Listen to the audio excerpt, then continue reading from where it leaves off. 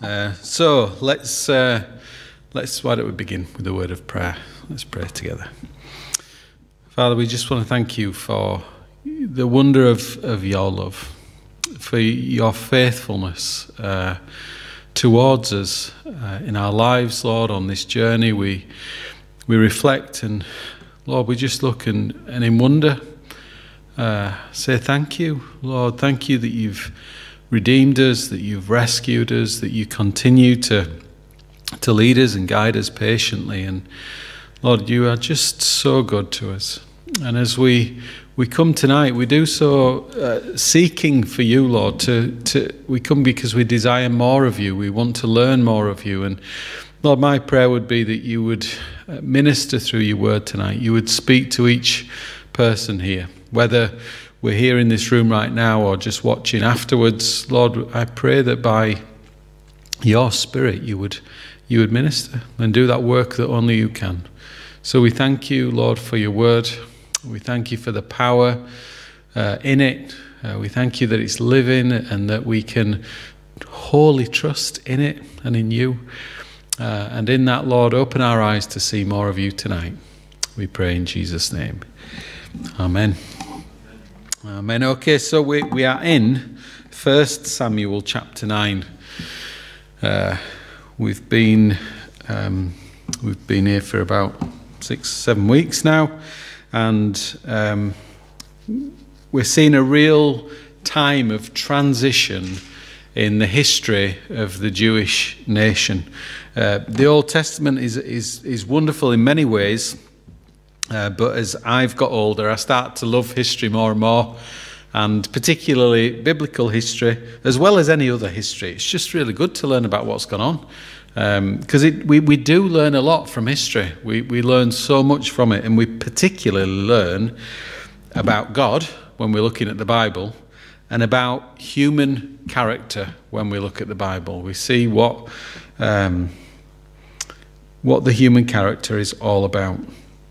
And as we've been going from this time where we saw, we kind of narrowed down and specifically looked at Hannah and Elkanah, and we saw the birth of Samuel. We saw this young boy dedicated to the Lord and grow in the Lord and become the first prophet and last judge of the nation Israel, or nearly the last judge. We're going to see a couple of others here who are his sons. We touched on them last week. And then the transition comes because of what we learned last week, that the nation cried out and asked for a king because they looked at the nations around them. You know, if you remember back to where we were, the nation Israel was kind of wandering about, doing the things that they thought were the right things to do in their own thoughts and minds.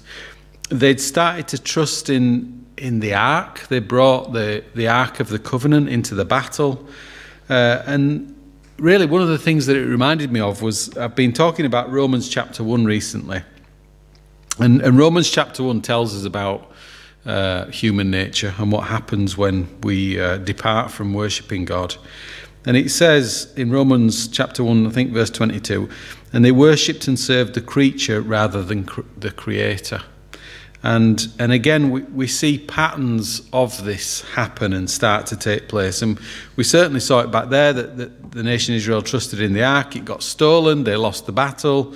And those who had stolen it went through a tumultuous time because of that, and sent the ark back to the nation Israel. And then as Samuel had got older, they learned how to act and to be responsible and to turn back to the Lord rather than looking to the ark. Or the other things that they'd started to do was to worship idols. They'd been worshipping Baal and Ashtaroths, and we haven't got into great detail into what they are, but basically a weather god or a rain god, and a fertility or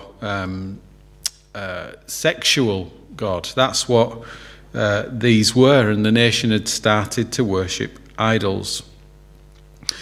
But what had happened when the ark came back and Samuel instructed them what they had to do, they put away the idols the cities were restored, and they lived in victory over the Philistines. The Philistines were their arch enemy. They were the ones that they had a lot of contention with throughout this period of time.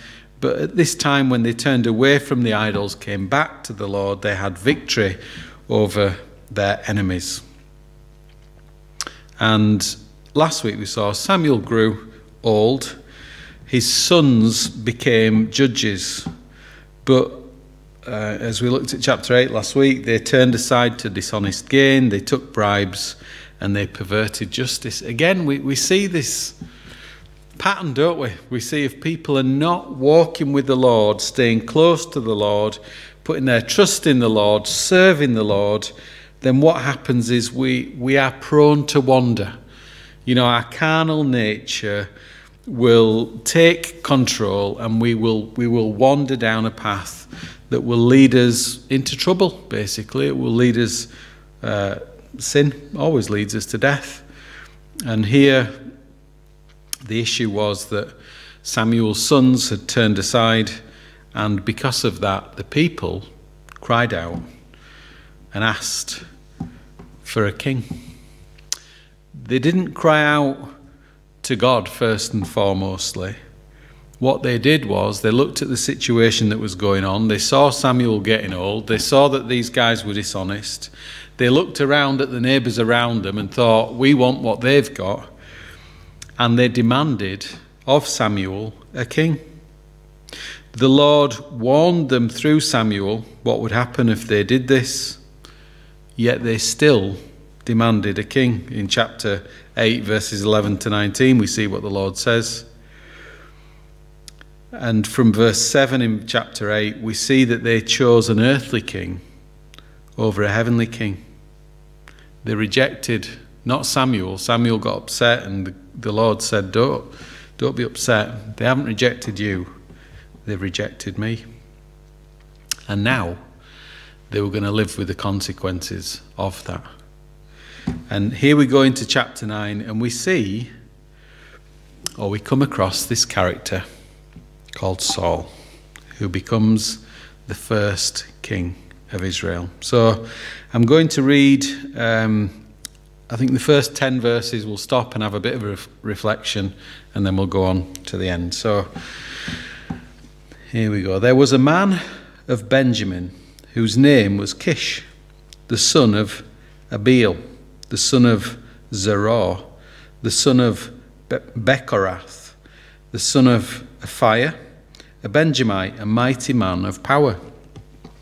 And he had a choice and handsome son whose name was Saul. There was not a more handsome person than he among all the children of Israel. From his shoulders upward, he was taller than any of the people. Now the donkeys of Kish, Saul's father, were lost. And Kish said to his son Saul, please take one of the servants with you. Arise and go look for the donkeys. So he passed through the mountains of Ephraim and through the land of Cilicia, but they did not find them. Then they passed through the land of Shalim, and they were not there. Then he passed through the land of the Benjamites, but they did not find them. And when they had come to the land of Zuph, Saul said to his servant who was with him, come, let us return, lest my father cease caring about the donkeys and become worried about us. And he said to him, look, there is in this city a man of God, and he is an honourable man. All that he says surely comes to pass. So let us go there. Perhaps he can show us the way that we should go. Then Saul said to his servant, but look, if we go, what shall we bring to the man? For the bread in our vessels is all gone, and there is no present to bring the man of God. What do we have? And the servant answered Saul again and said, look, I have here at hand 1/4 of a shekel of silver. I will give that to the man of God to tell us our way.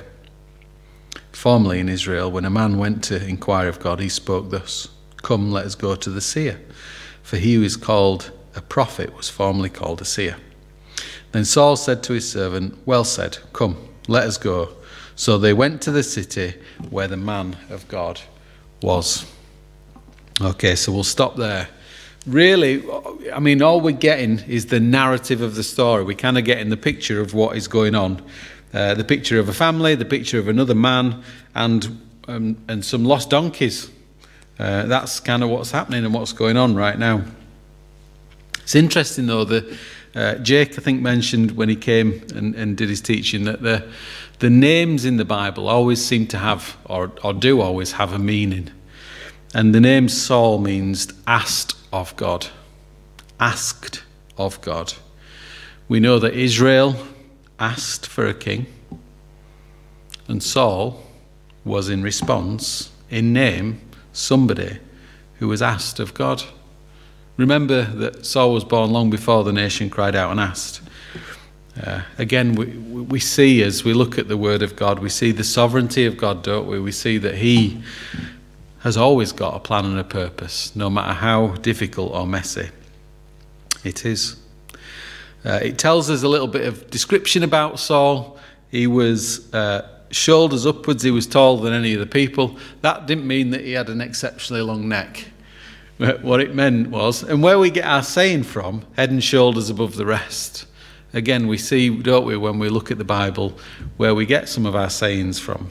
Head and shoulders above the others. Well, Saul was just taller than anybody else in the land, head and shoulders, so maybe a foot taller than anyone else, which would suggest that maybe he's as tall as 7 foot. And so he was a big guy. He was a good-looking man. Nobody as good-looking as him. So we see that he came from a wealthy family, an influential family. He was good-looking. But there's nothing said about his relationship with God. David Guzik says, there was nothing said because there was nothing to say. Actually, Saul reflected the spiritual state of the whole nation of Israel. There may have been some spiritual image present, but the heart was far from where God wanted it to be. And we get this picture of Saul, this man asked of by the nation Israel, and he looked the part. He looked like he would fit the description of a king. Again, interesting how, you know, in this we need to look at, as we look at the historical aspect of the Bible, we're also to reflect in our own lives, to ask ourselves the question, you know. And Jesus often did question the Pharisees and those who would look spiritual on the outside, but were empty on the inside. And it's so important that we are right with the Lord in our hearts.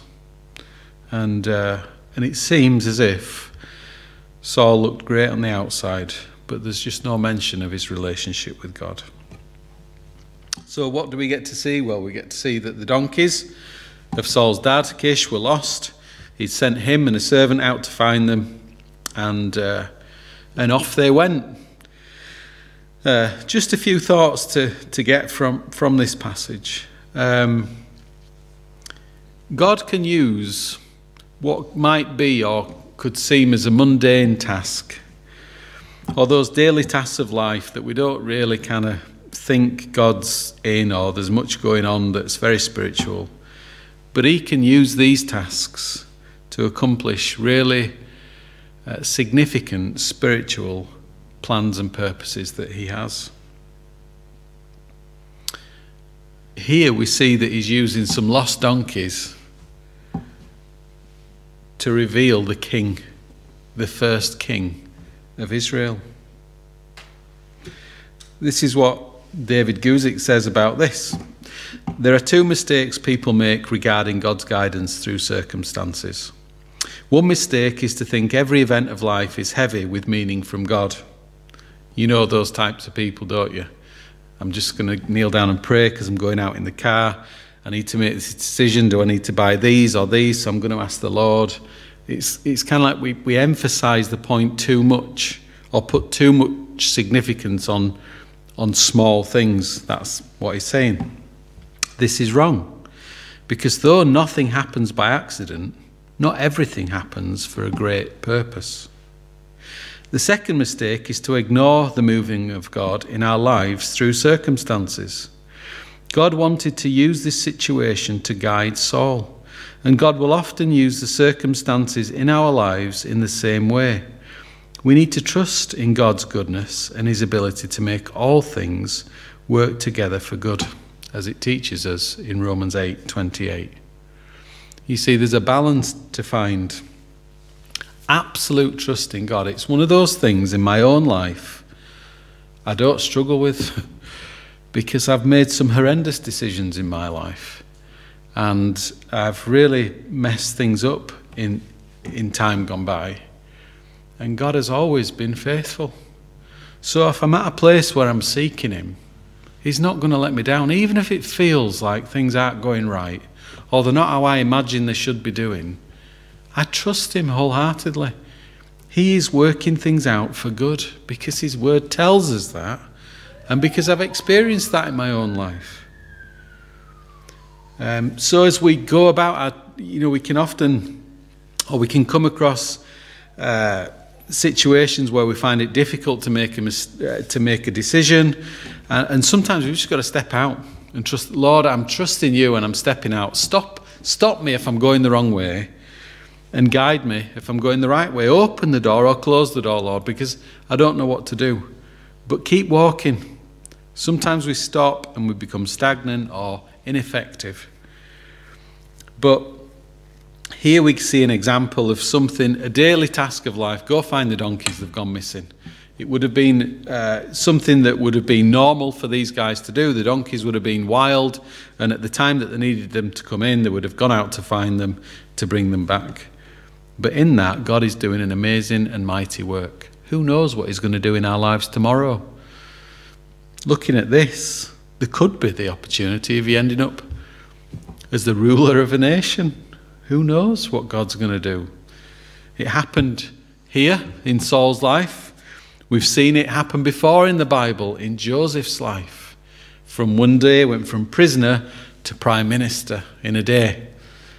A lot had gone before that, but God did a work quickly, and sometimes that's what happens. What we also see in this portion is that the men had limited spiritual understanding. They knew that there was a man of God, and that they hoped that he would help them find the right way. They'd heard about Samuel.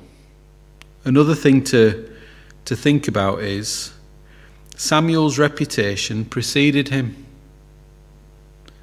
They'd heard that there was a man of God and that the things that he said came true.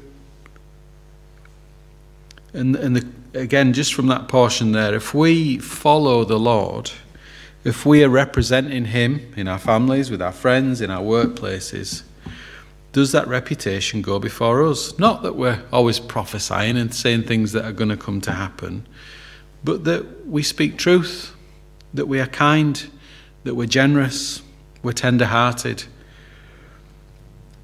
A good reputation. Because when people do need to seek some form of help, then the first person that they will come to is that person who they look to, who they can trust. Just some lessons for us to take out of that.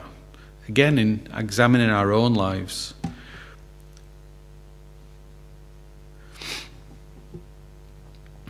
They talked about bringing a present to him, and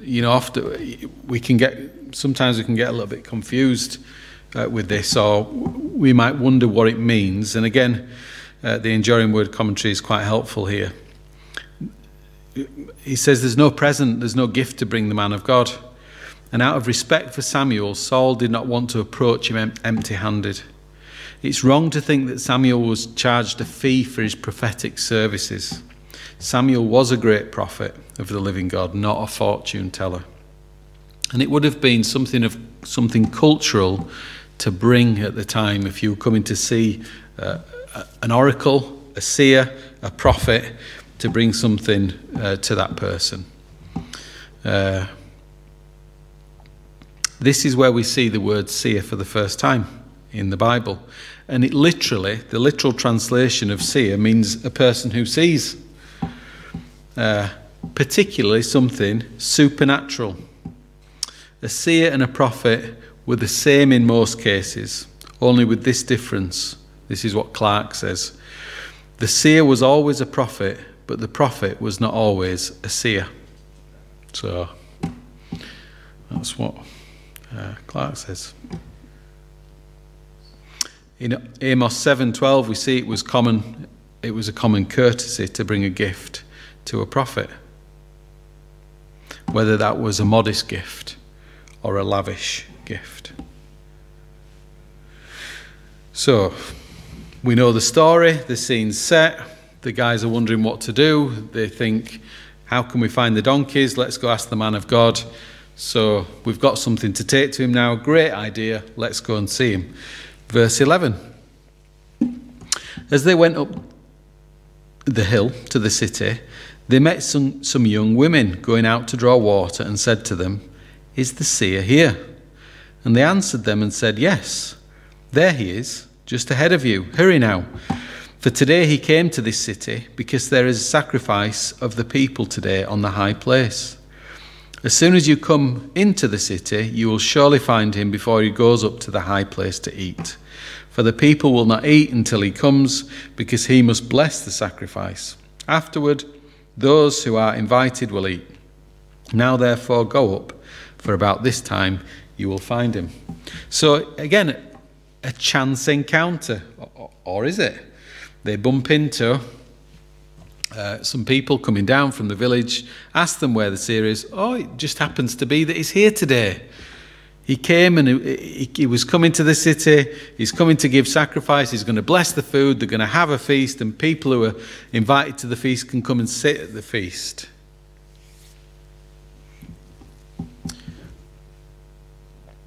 Just think about the timing of the man of God being there. Was it a coincidence? I think not. God has a plan. And again, it's in these plans that we learn to trust him. We learn that through the ups and downs of life, through our decisions as we go about the things that we do, none of those things are a surprise to God. He brings about his plans and purposes. We will certainly see as we go through the story, there are ways that we can get in the way of that. There are things that we can do to obstruct that. There's our own carnal nature that takes us off as we wander. But ultimately, God is fulfilling his plans and purposes, and he is working all things out for good. Saul is told to carry on the road that he's going, and he should soon bump into the seer or the man of God, a person they know nothing about, and they certainly don't know or won't have met him before. Where do we get to? 14. So they went up to the city, and as they were coming into the city, there was Samuel coming out towards them on his way up to the high place. Now the Lord had told Samuel in his ear the day before Saul came, saying, "Tomorrow, about this time, I will send you a man from the land of Benjamin, and you shall anoint him commander over my people Israel, that he may save my people from the hand of the Philistines. For I have looked upon my people, because their cry has come to me." So when Samuel saw Saul, the Lord said to him, "There he is, the man of whom I spoke to you. This one shall reign over my people." So here we see the encounter, we see the meeting, we see the prophet meets the man who is to be king. One of them knows exactly what's going on and what's about to happen. The other has no idea at all what is going on. He's just looking for his donkeys. There's a real contrast, isn't there? There's a contrast. Somebody who is, is out on his task, is just going about his daily business, is looking for becoming a bit more anxious about his dad's thoughts turning towards him, probably worrying about his dad, worrying about him, but oblivious to what is going on. In contrast to Samuel, who is dedicated to the Lord, who is and always has been obedient to the Lord, and who is in tune with the Lord. He's waiting for the Lord and for all that he is doing. And we see him commune with the Lord. Not only does he come and speak to God, but he hears from God. He's in a relationship with God. And he hears specifically God's plans for this person. This time tomorrow, a Benjamite. That's pretty specific. And then when he sees him, the Lord says to him, that voice, this is him. And then we also, and again throughout the whole of the book, this book, we see the character of God. The nation had rejected what God had said to them in the previous chapter. God warned them that if they chose a king, there would be consequences for it or of it. But here we see the Lord graciously providing a king for the nation because he had heard their cry. That's so gracious. You know, it's one of those times where you think, well, if I were in charge, I'd just say, get off with you. I've told you what's going to happen. You know, you lost. And it is no doubt they've chosen second best, and we're going to see the consequences of their choice over the next few chapters. But God still hears their cry, still responds to a people, even though they are distant from him. In the previous chapter, in verse 7 of chapter 8, we see that it says, "And the Lord said to Samuel, heed the voice of the people, in that they say to you, for they have not rejected you, but they have rejected me, that I should reign over them." The people rejected a heavenly king and instead chose an earthly king, and they're going to see the consequences of that. But even in that choice, we see God's grace and his patience towards the nation. How amazing is that? It reminded me of the verse that I've spoken on recently in 2 Timothy 2:13. If we are faithless, he remains faithful. He cannot deny himself. He cannot deny himself. He's so faithful. He's so patient. When we knowingly or unknowingly wander, and there are times when the Lord reveals things to us and we look back and think, Lord, forgive me for the times that I have done that. He has remained faithful in those times because he cannot deny himself. You know, as we go through the Old Testament, many people say, oh, you know, we see the God of vengeance, the God of the law in the Old Testament. And no doubt there are some difficult things to read through in the Old Testament. It's hard going sometimes. But there are so many wonderful passages of God's grace throughout the Old and the New Testament, all of them pointing towards Jesus. He is so faithful and he's so good. And we see that here with a nation who have chosen an earthly king rather than a heavenly one. I've heard their cry. Guzik says this, even though Israel rejected the Lord as their king, God was still in control. He didn't step off his throne just because Israel asked him to. He would indeed give them a king, but he sent a flawed king to a flawed Israel. One thing that did come true through what he had said, he will save my people from the hand of the Philistines. And though there are going to be, and we'll see, many problems with the reign of Saul, it wasn't a total disaster. Saul led Israel to many victories and a greater independence from the Philistines.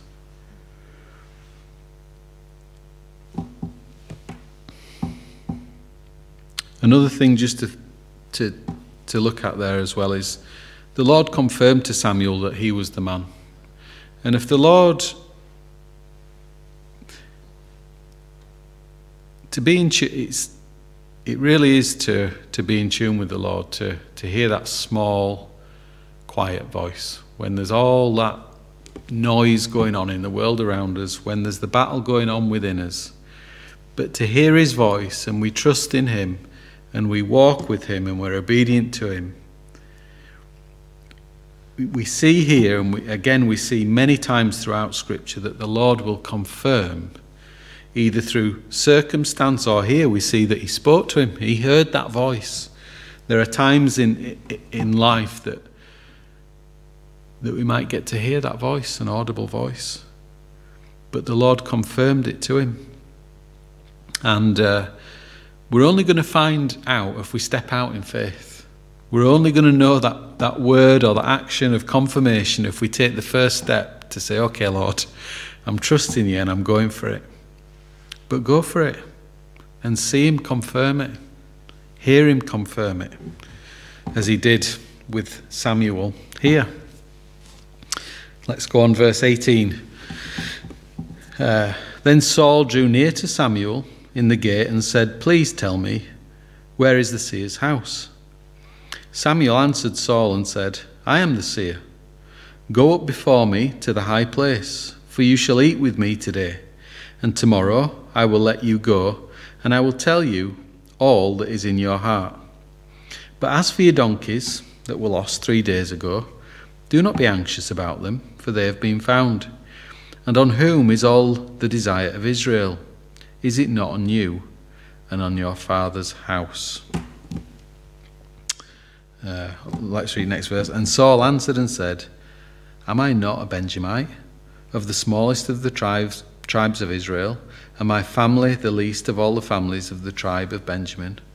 Why then do you speak like this to me?" This is a dramatic escalation in proceedings. Okay, this is where it's all of a sudden the direction that Saul is going in and everything that's filled in his mind suddenly comes to a crashing stop, a halt, and what on earth is going on? Well, I can't imagine what must have been going on in Saul's mind right now. He's set on this task. He's going about. Can you tell us where he's facing Samuel? So he didn't even, this isn't somebody who's walking about in robes, looking like the Archbishop of Canterbury in his fine attire. It's somebody who would look like anybody else on the street. And Saul's going up to him saying, "Can you tell me where the seer's house is? I need to go see him. I am the seer. I'm Samuel. And let me tell you about yourself." And he goes on to tell him things that only... How could he know that he was out looking for his donkeys? How could he know such a thing other than the Lord had revealed it to him? He tells them that the things that he is concerned about is all fine. Don't worry about that stuff. And he tells them that the desire of Israel was for a king. Maybe Saul did know that. I don't know. Maybe he wouldn't have that news. But basically, in this initial conversation that Saul has with the seer, or with the prophet Samuel, he tells Saul that he is the one that Israel is seeking. That's what it says there in verse 20. "But as for your donkeys, that they were lost, do not be anxious, they've been found. And on whom is all the desire of Israel? The desire of Israel is on a king. Is it not on you and your father's house?" I'm sure there'd have been 100 things racing through Saul's mind in how to answer this. But he does answer. And his response is humble. And I've read a few different commentaries on this. Some who think that it's a false humility. Actually, he's just trying to wriggle out of the situation, and he's just saying what he thinks would be best to say in the situation. Some, like Clark again, who thinks that he is modest and he is humble. He says, this speech of Saul is exceedingly modest. He was now becomingly humble. But who can bear elevation and prosperity? And what Clark is saying is like, he starts off as a humble person, but because of what is going to be bestowed upon him, he becomes the person that he becomes, and there's not many people can handle that kind of power and an influence without it going to the head, basically. That's what Clark is suggesting. But we do see that it's a humble response, but it's not altogether true. If we contrast verse 21 with verse 1, it says, Saul answered and said, am I not a Benjamite?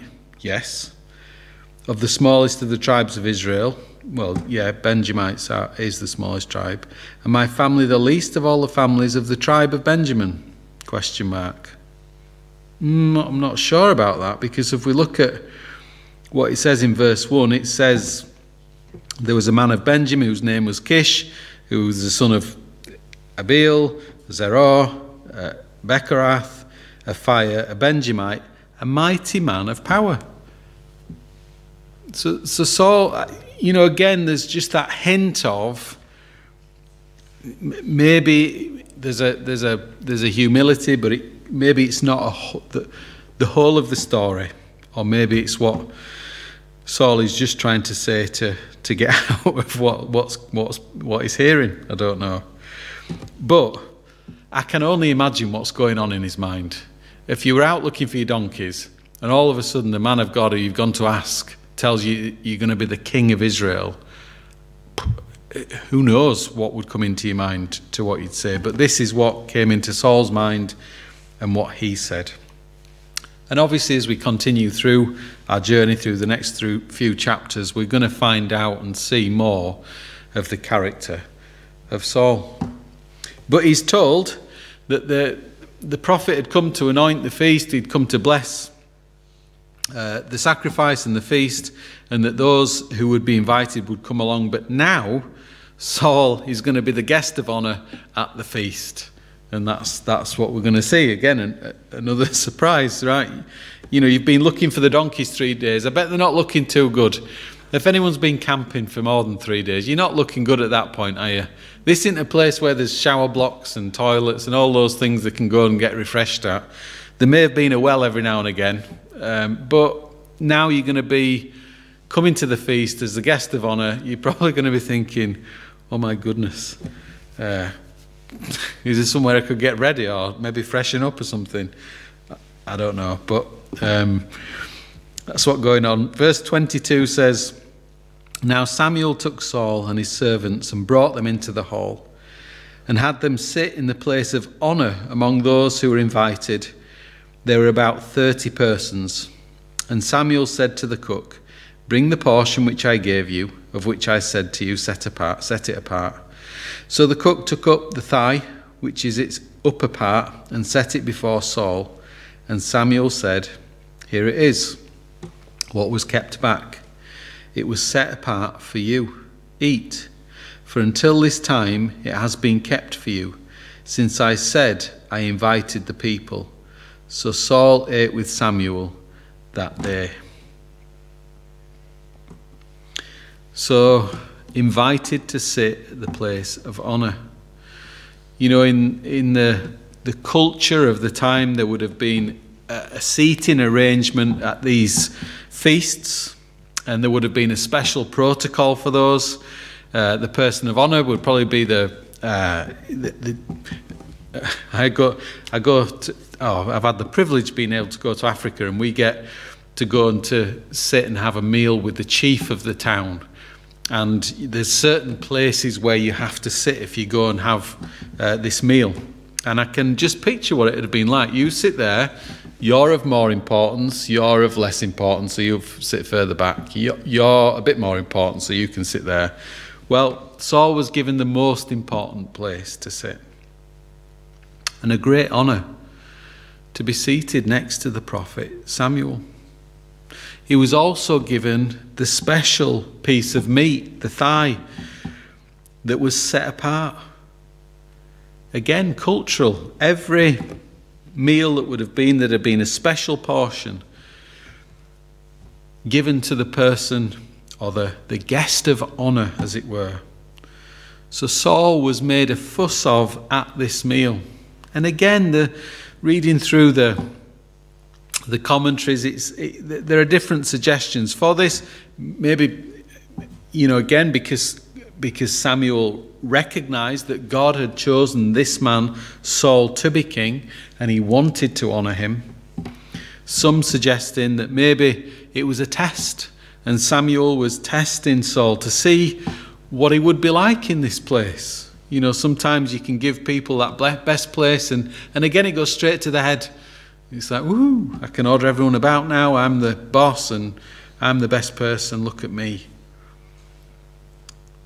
We don't know which it was because it doesn't tell us. All we know that it happened and he was given that place of honour.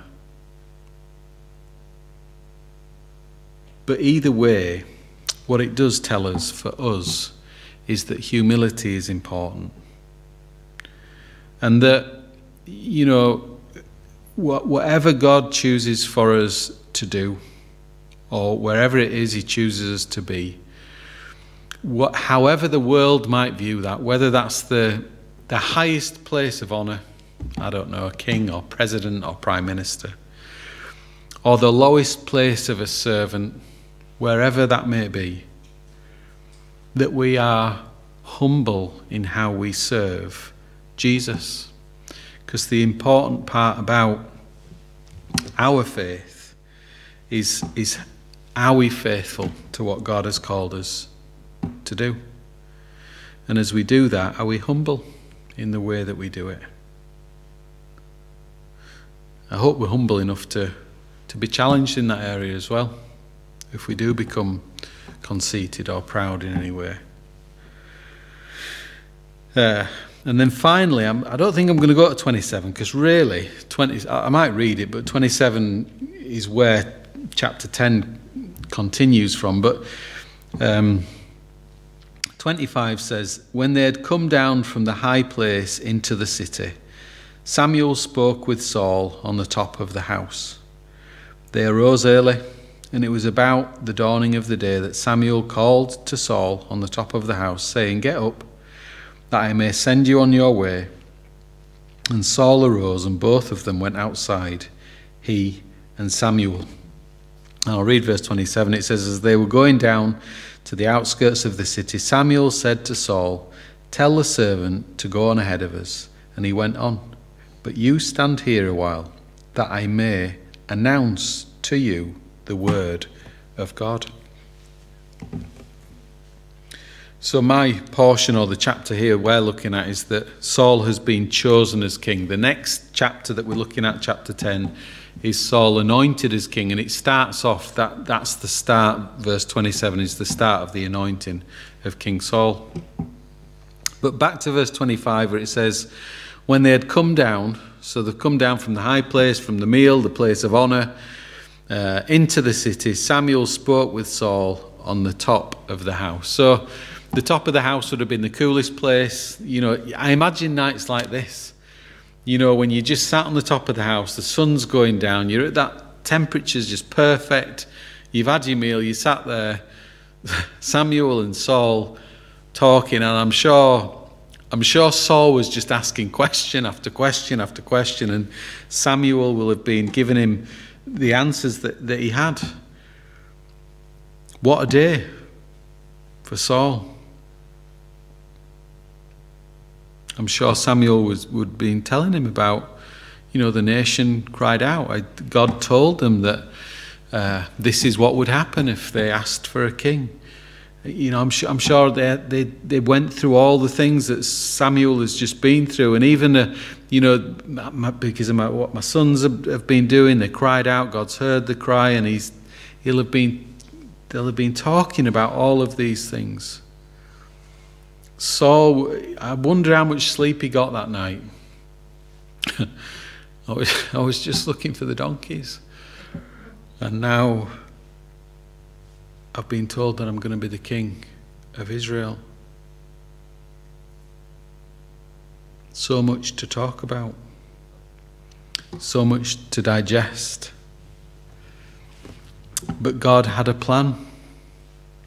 God had people in place. God still has a plan. And God has people in place today. If you're born again of His Spirit, then you're His people. And you're in that place for a purpose and for a reason. Wherever that is and whatever it is that you're doing, God has a purpose for you there. And it may be that we're in the middle of tasks that seem difficult, or we're getting anxious, or they're mundane, or we've been asked to do things that we're not particularly fond of doing. And sometimes we need to be reminded, or just said, you know, let's just take our eyes off these things, look to the Lord.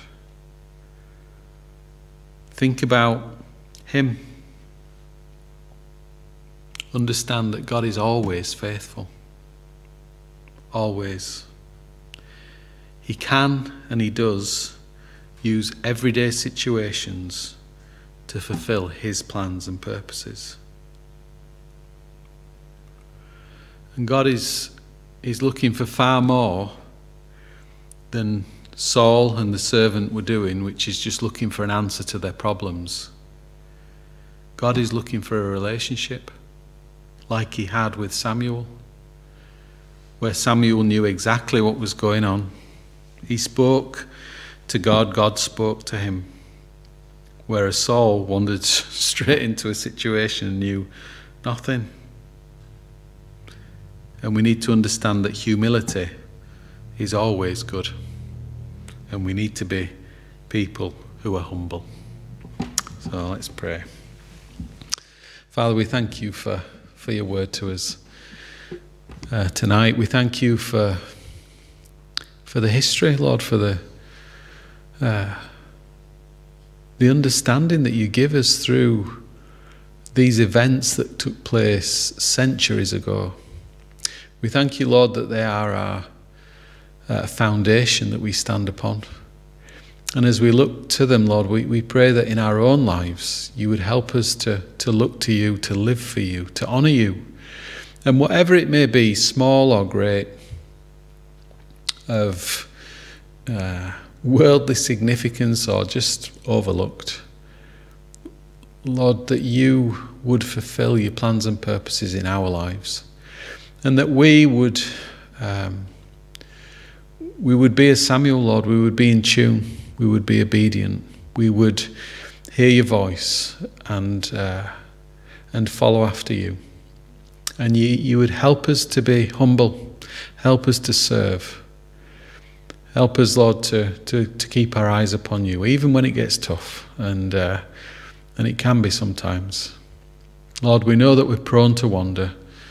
Help us to keep on that narrow path. Lord, would You guide us when we begin? Lord, may it be so evident in our own minds that we're wandering off, and that we would come back to You. Thank You for Your many blessings. Thank You for this beautiful evening. And we pray Your blessing upon it in Jesus' name. Amen.